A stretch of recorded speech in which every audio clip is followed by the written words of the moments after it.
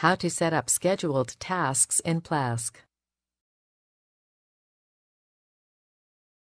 This demo assumes you've already logged into Plesk.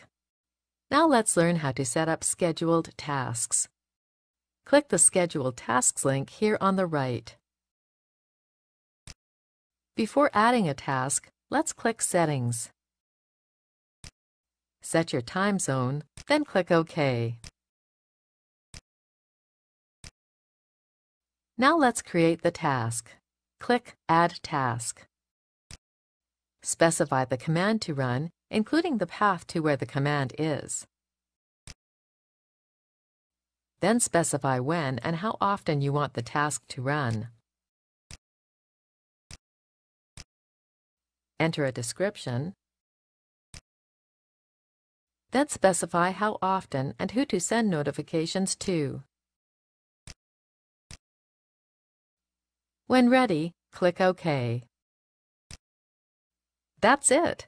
The scheduled task has been created, and the task will run at the specified times until it's removed.